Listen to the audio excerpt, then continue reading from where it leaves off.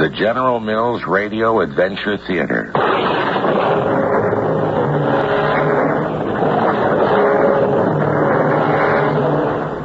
Welcome to a wonderful world of your own making.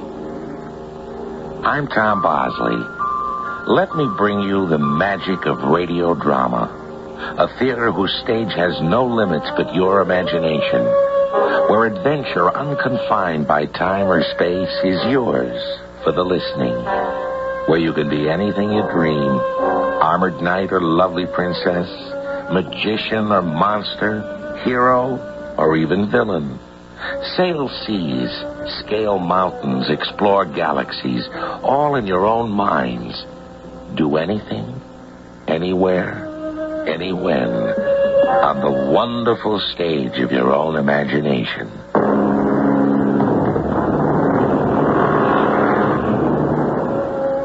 Our adventure story, Moby-Dick, was adapted from Herman Melville's novel, especially for the General Mills Radio Adventure Theater by Alan Sloan, and stars Howard De Silva. Well,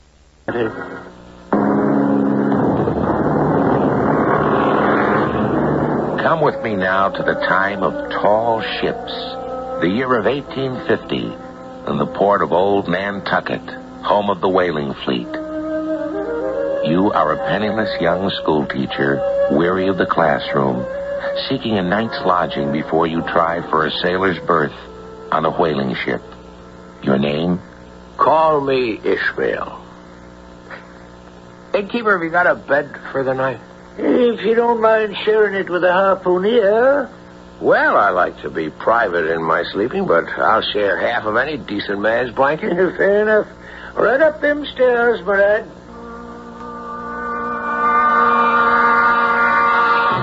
I was fast asleep, dreaming of whales, when something, I know not what, woke me. I all but leapt out of bed and skinned both. For towering over me was a giant with no hair but a scalp knot, a purplish tattooed face like a mildewed skull. In one hand a tall harpoon, and in the other a shrunken, shriveled human head. Who the devil you? Tell me or I kill. A poor sailor seeking to ship out. Aye, Queequeg.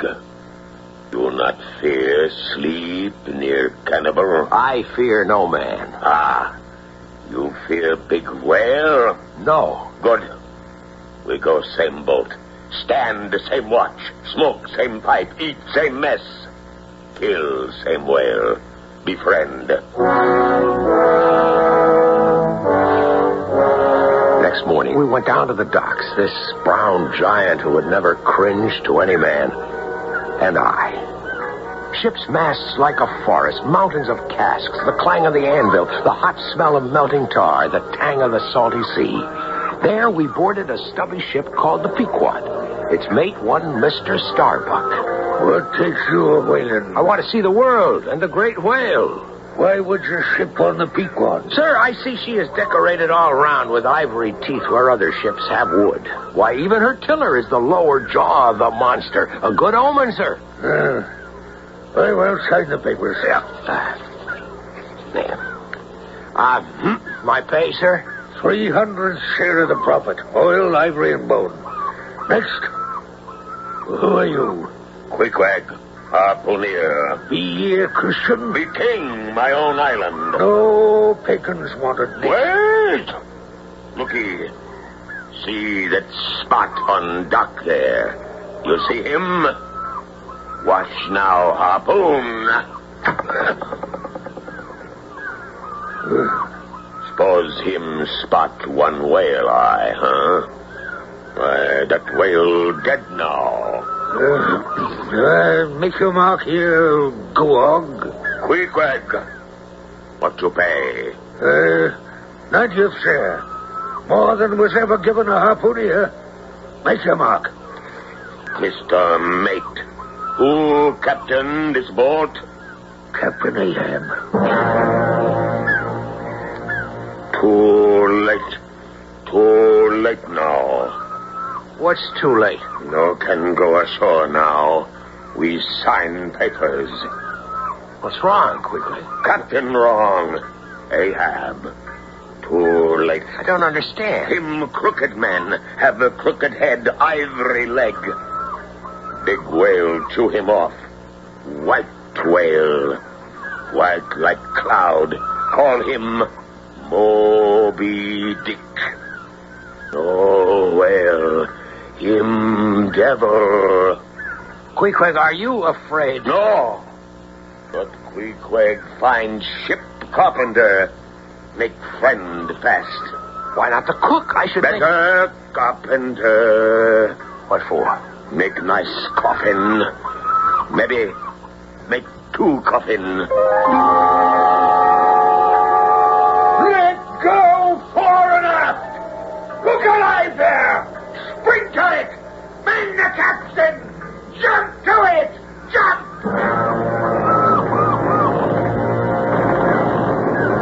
Within the week, we were at sea. The rattle of chain, the wind on the lines, the mew of the gulls, all my heart's desire. And below decks, in the forecastle, the good talk of man to man. But never a sign of the captain. You'll see him in good time. What do you want of him, lad? Oh, just curious. Crooked man. Crooked head.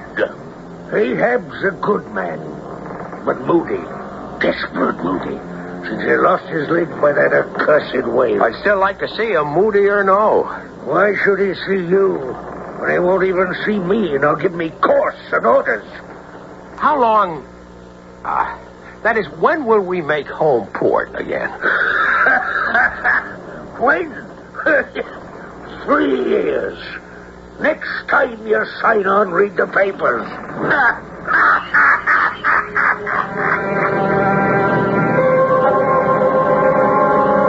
Weeks we sailed, ever south, well past the Bermudas and into the Caribbean, but no sign of Captain Ahab. Still, at times, we heard him in his cabin. Curiosity consumed me to see this strange captain of our fates for 3 long years to come. And there was more to wonder about than the look of him. Aye, there's the prophecy eating at his soul. What prophecy? Oh, that and about the hearses. What mean hearse? Well, it's a cart for carrying a coffin. What about coffin, mate? Never your mind, you pagan. There's things it's best not to know about beforehand. Not even a whisper of. Oh, Queequeg talk to carpenter again.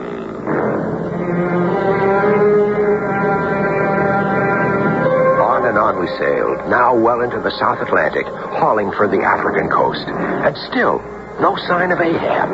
A fresh wind and a calm sea, the merry dolphins plunging ahead, but nary a sign of a spout, nary a glimpse of Ahab. By then, I'd found the second mate, Mr. Stubbs, more companionable. You say like you don't fear the whale? No, sir. Have you ever seen a whale? No, sir, I have not. Still, come time to lower away, I'll be glad I'll have ye in me boat. I will have no man who is afraid of a whale. Thank you, sir. And yet courage is all very well, but carefulness is better. I am in this ocean to kill whales for my living. Not like the captain. What does the man seeks no oil, no ivory, no whale bone, none. What then? He has sworn to kill a certain whale, a single one in all the oceans. I've been thinking, is man so noble and grand a creature that he is more important than the others? I just wondering, sir. Never thought of that. True, though. Dead, struck down by plague or old age, pierced by harpoon, what does it matter? We all become earth again. Oh, see? Captain Ahab lives with it, though. With what, Mr. Stubbs? Death, schoolmaster. Queequeg and 2 other harpooneers, Tashtigo, an Indian, and Dagu, an African. A world lacking only the yellow man. On this day, I was aloft and saw a spout. There she blows! She blows! All hands on deck! All hands on deck! On deck! On deck! My shipmates came streaming from their posts, scrambling up from the gloomy forecastle, and I down from my perch on the mast, when suddenly he was there, on his quarterdeck, Captain Ahab. Now I knew why holes had been bored an inch into the planking. Into one, Ahab planted his ivory leg, and secure against the roll of the swell, he surveyed us. He looked like a man cut away from the stake after the fire had consumed his limbs. Tall, broad, like some great tree. And like some tree struck by lightning, he bore a livid white scar springing from his iron-gray hair down his tawny face and into his car. The brand of the beast of the deep. Let us lower away boats, Captain, and after him. No! But, sir... No! It is not he! But he's oil and fresh meat, sir. It is not he! Steady she goes. Steady she goes. Did you see his eyes, lad? Like powder pans. His brow flashing like a bleached bone. Is he mad, sir? I've heard him speaking in his cabin and no voice answering. Heard that thump, thump day and night. Does he not sleep? Not that I know. But whom does he speak to in there? The devil. Or the white whale. Maybe they be the same.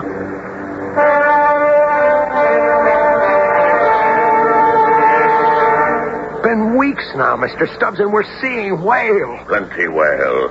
Plenty oil, plenty money for all. Will you not let me speak for the crew to the captain? Scant shares we'll get for our voyage. Let that old man alone. Never speak to him, whatever he says.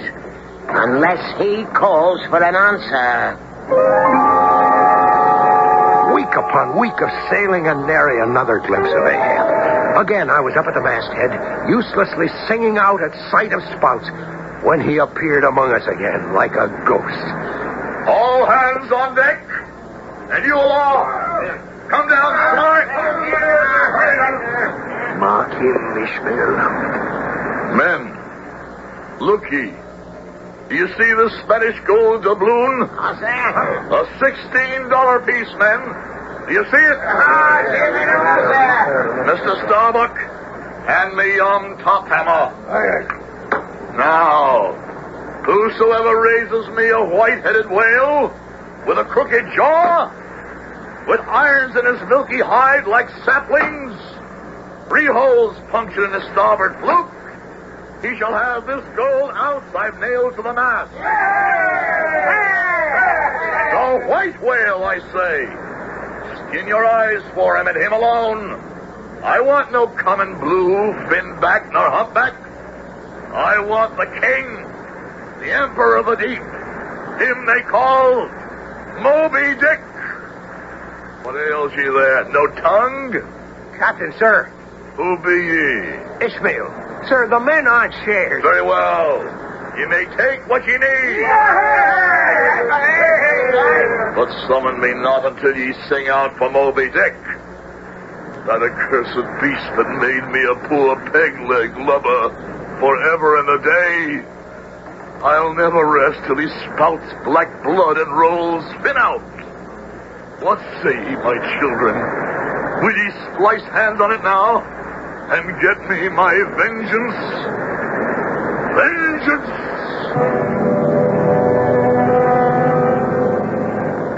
Vengeance. How many barrels will that yield? How much will revenge pay on Nantucket market if we ever return? Vengeance is the Lord's. God help me. God help us all.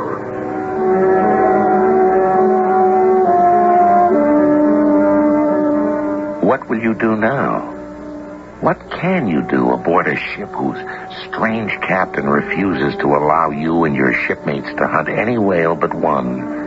The dreaded Moby-Dick. A strange ship with a captain who must be mad, sailing under a prophecy nobody will tell you about. I shall continue shortly with Act 2.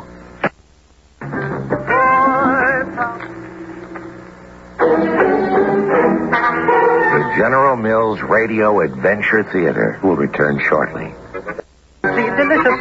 Yeah.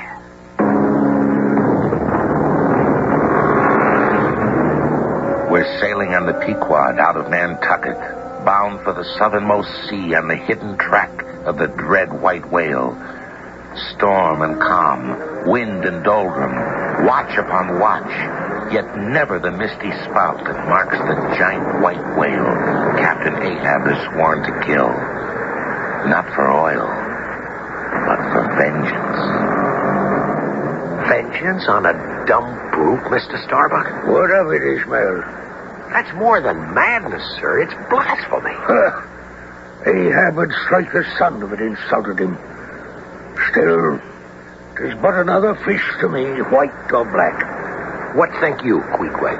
Queequeg think him sharp-eye sea whale first. Get gold. Not if I see him first. I dream of the doubloon. Queequeg get gold. What would ye do with a doubloon, pagan? Put him in fire, melt him down. Take iron and make new point for harpoon. And waste it in the sea. Gold better for kill king of whales. Well, what about the prophecy? Mr. Starbuck, will you not tell us? No. Better you dream of gold than death. Not far as the charts read from the Cape of Good Hope. I saw by chance into Ahab's soul. As the wind drove the ship, so was he driven by a storm within. I had roused myself from the night watch and made my way topside in the starry silence. Then from the captain's cabin I heard this telltale wakeful pacing. I placed my ear to the weather planking, and with my ears I saw into Ahab's soul. Aye, they think me mad. They know me not. But whom does he speak to? I am not mad. I am madness itself. Madness maddened. The men, I must set them afire too. And yet to set other stuff afire, the match itself must be destroyed. Well, so be it. I have willed to find the whale, and what I have willed I shall do. I shall not swerve. The path to my fixed purpose is laid with iron rails, whereon my soul is grooved to run, Fidela. Fidela? What word is that? Madman, I think I foresee his fate. Aye. But must we help him to it? Is that our duty? Mine is to obey him. And to hate him. But with a touch of pity, sirs. Still there's hope. What makes you say that, schoolmaster? By geography. The monster has the whole round, watery world to hide in. He's no goldfish in a tiny globe. Ahab will sail all of that world for his purpose, you young fool. Well, then there's still one who can wedge aside his purpose. Huh, you, I suppose? No, sir. God. Shake a leg, tumble out, all hands topside. Spring to it, spring. Harpooneers to the quarterdeck. Dash, they go, Queequeg. Jump, ye pagans. Jump with your irons on deck, ye pagan devils. Attend now, braves, gather ye round. Advance, ye pagans, come to me. Your lances, cross them before me. Well done. Let me grasp the axes where they meet. Steady now. So. Ahab held the irons in his own iron grip and sent a baleful glance around us, meeting every eye.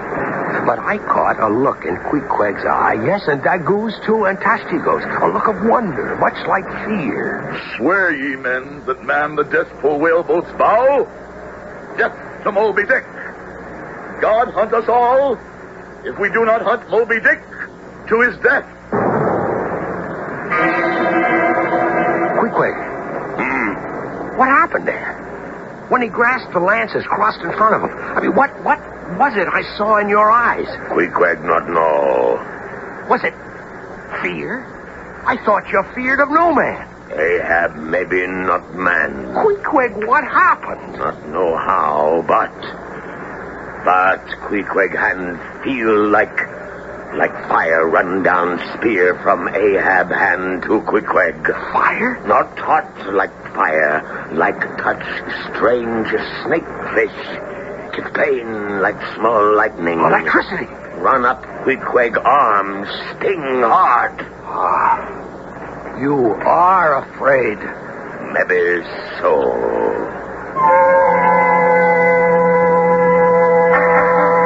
Sea blows! Sea blows!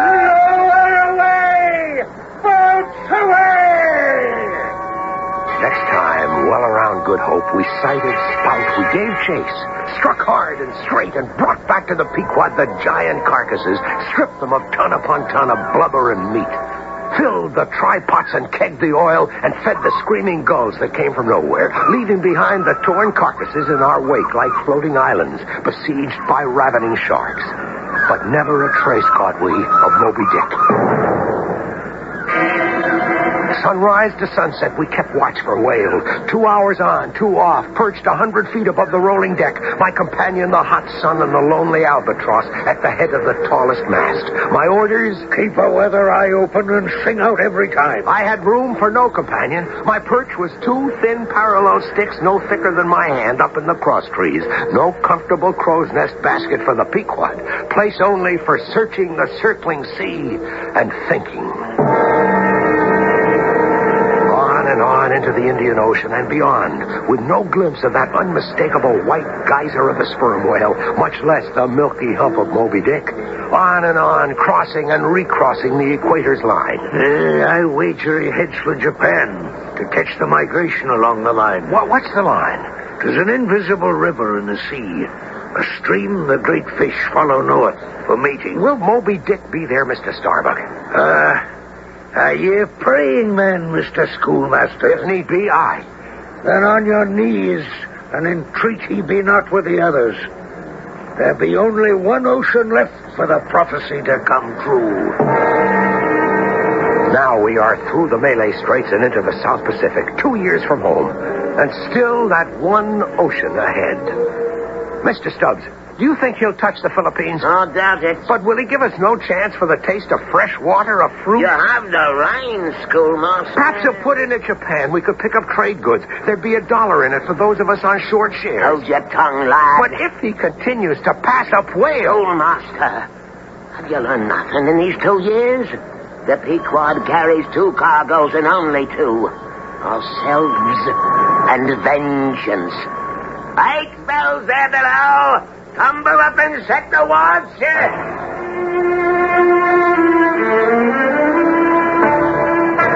Captain, the wind has dropped. Then away boats and haul her till we raise one. Fidala! Fidala!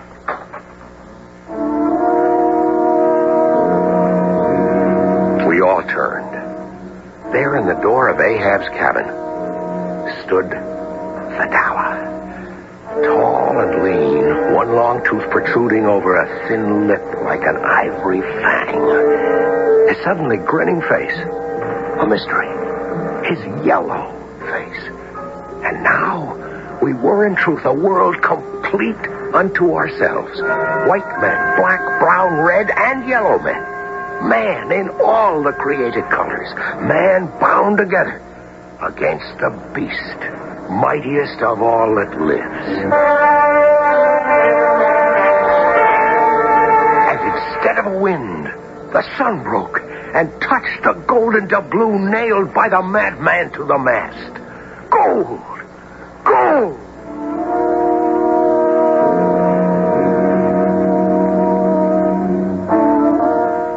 Who or what is this strange newcomer, Fidala? Did Ahab conjure him up? Or has he been a stowaway? And what can you, a poor schoolmaster, for whom 1 and 1 make 2, what can you make of the mystery of the sudden appearance of the sun? Can you believe Fidala conjured that up too? I'll continue shortly with Act 3.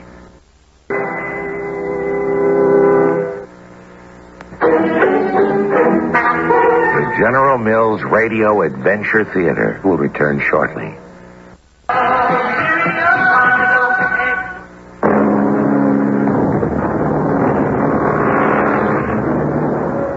Now we have word about Moby-Dick. We, Pequod and crew, are well into the reaches of the Western Pacific. The line, where the great whales follow some inborn drive to reproduce their mighty kind. From somewhere, Ahab, or perhaps Fadala, with some ancient spell, raised us a wind. A wind. A storm.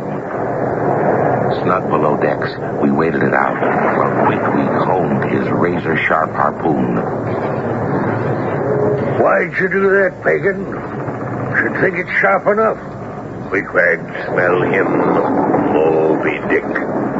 Find him soon. Fadala know too. Fadala magic man. Make magic in captain's cabin against whales. Humbug. Queequeg no better. You look. See carpenter there? Aye. What's he working away on there? Coffin. Looks more like a heathen canoe. Coffin-shaped canoe. Queequeg tribe. Mr. Starbuck, why do you turn so white, sir?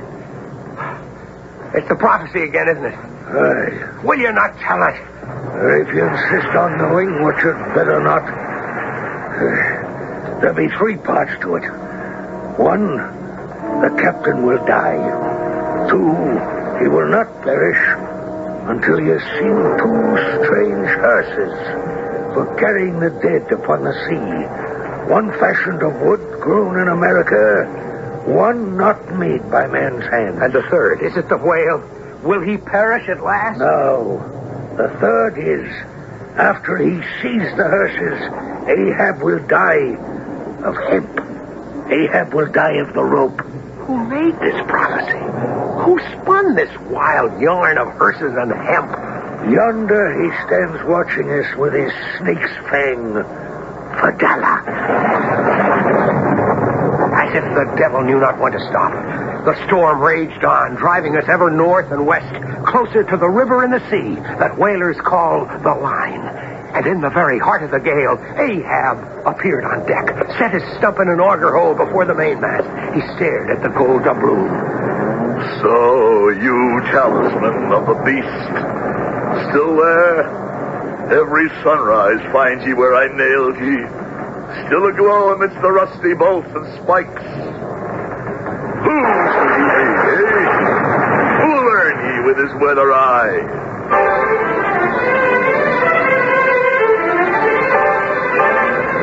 How it happened, I shall never know. But I was aloft, and he, Ahab, on his quarterdeck, every man-jack's eye sweeping the sea when... There she blows! She blows! Where away, Captain? There, off the starboard. Aye, and sperm at that by a spout. Look! He breaches, he rises. 'Tis he. The gold, I claim the gold. 'Tis Moby-Dick, the white devil at last. All hands on deck. Stand by to lower away. Lower the boats. Ahab himself took up his place in the boat wherein I rowed. Queequeg poised by him at the bow, his iron at the ready, its rope coiled in its cask at my feet. Fadala in the second boat, with Tashtego and Mr. Starbuck, Degoo and Mr. Stubbs in the third. While ahead, the great beast plunged and spouted. Ahab spurred us on. There she blows. Right ahead, boys. Lay back on the oars. Lay back. Pull, my children. Pull, my little ones. Break your backbone. Snap your spines, you dogs. Pull, will you? Can't you pull? Every mother's son, if he draw his knife and pull with a blade between his teeth. That's it. We gain on him. We gain. Queequeg, stand to your iron. He sounds! And there goes Brooks down he goes! Spread yourselves. Give way, all boats. Be on him when he breaches. Moby-Dick was gone down to the deep when Ahab could wait. Reaching, rising like a snowy mountain from the froth, Moby-Dick comes up under Stubbs' boat. Ahab hefts his harpoon and poises to strike. The terrible brutes come crashing down on the little boat, and the boiling sea is strewn with shattered wood and drowning, dying men. And the monster dives again and disappears.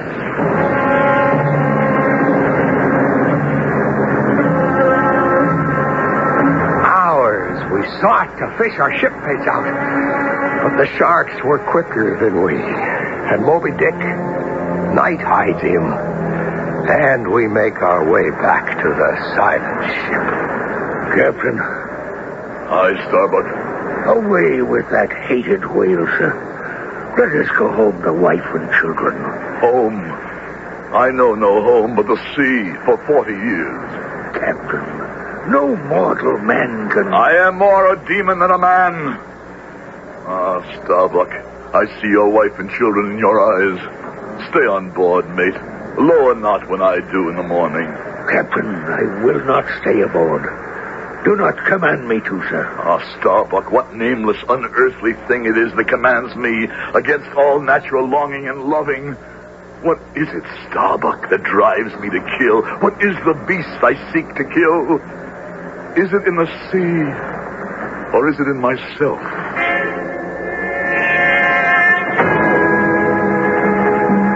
That night, Queequeg pounded his drum without cease. He spoke no word to me. His face a mask, dead as that head he held before my eyes that night so long ago on shore. None of us slept until that crack of dawn. Stand by, boats! Starbuck, keep the ship. Stay aboard. There goes Fuchs. Lower away. Again, Ahab leads the way.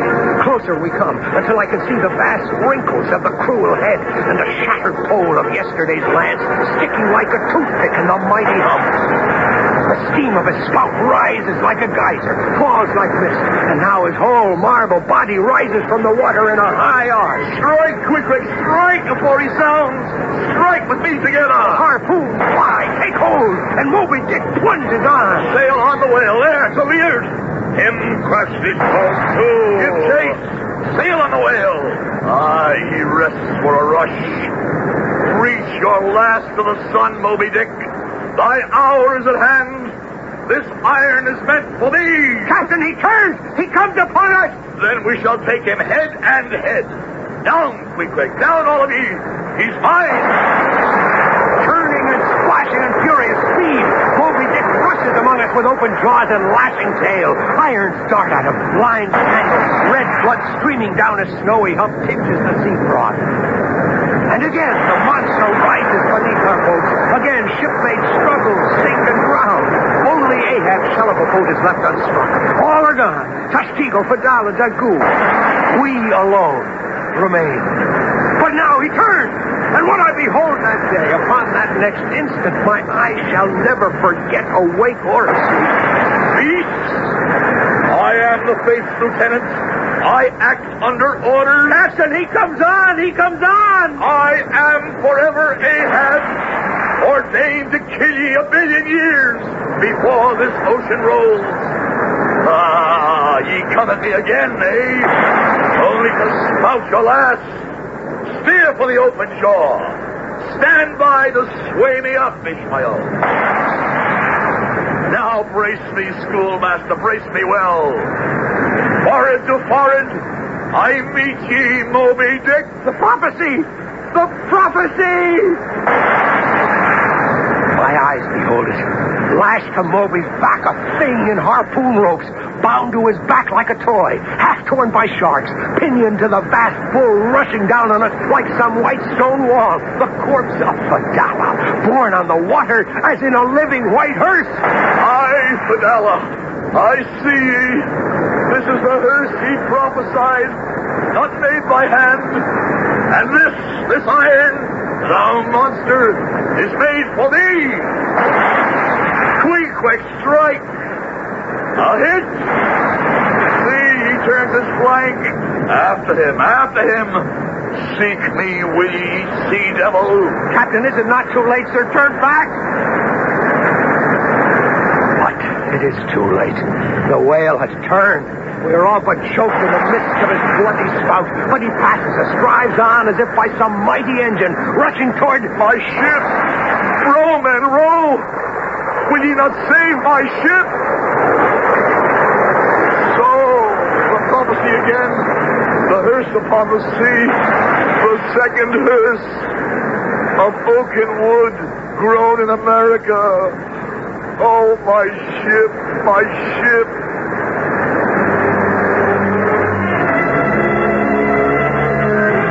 And all my shipmates aboard. Oh, Lord, where There's our ship, the stubborn, sturdy Pequod of Nantucket. Flinders upon the boiling sea, here and there ahead, a flailing arm. And Moby-Dick. There, he breaches it. He holds. What evil does he turn over in his heart? He comes on again. Must he perish without me, my ship? Very well, so last I grapple with ye all-destroying whales. From hell's heart, I stab at ye. For hate's sake, I spit my last iron. I am tied to thee in life and in death. Thou damned and evil thing. Thus I give up the spear. Throws his iron. We sit in a trance as it flies. The line runs out. The iron strikes. But the great beast still roars on. And on. And now, as Ahab stoops to clear the line at my very feet, He bleeds. See him bleed. Captain, the rope! Flying turn catches him around the neck, and in an instant, Ahab is shot out of the boat. Down he is hauled by the whale to the eternal bottom of the churning sea. And the last of the prophecy is fulfilled. Ahab died. Of the hemp, the rope, he died. And not of the great white whale. One last blow of those terrible flukes, and my boat, too, is gone.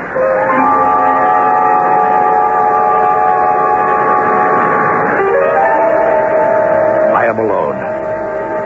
Nothing remains. And I alone remain to tell the tale. Buoyed up until a ship did find me, by a coffin of wood shaped in the form of a savage's canoe. And the great shroud of the sea rolls on as it shall forever. The domain of the greatest creature on earth.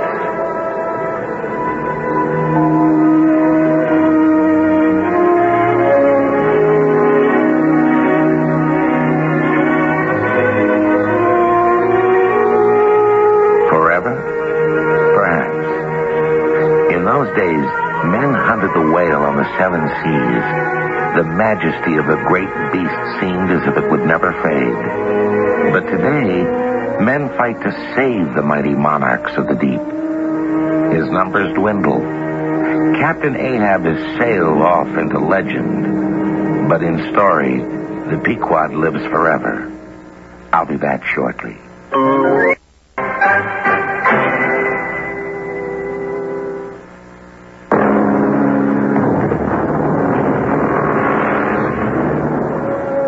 Today's story, adapted from Herman Melville's great novel, happened only in the writer's imagination and came to life in yours. But the fate of the whale is real. Today, we're not sure the mighty creature will even survive. His numbers are down to 1/5 of what they were. Perhaps to your children, they will exist only in imagination. We hope and pray that that never happens.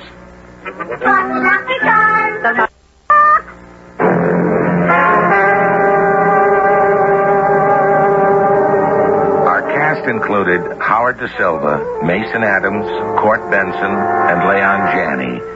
The entire production was under the direction of Himan Brown. This is Tom Bosley inviting you to return to the General Mills Radio Adventure Theater for another exciting tale you can hear through the magic of radio. The General Mills Radio Adventure Theater is recommended by NEA, the National Education Association.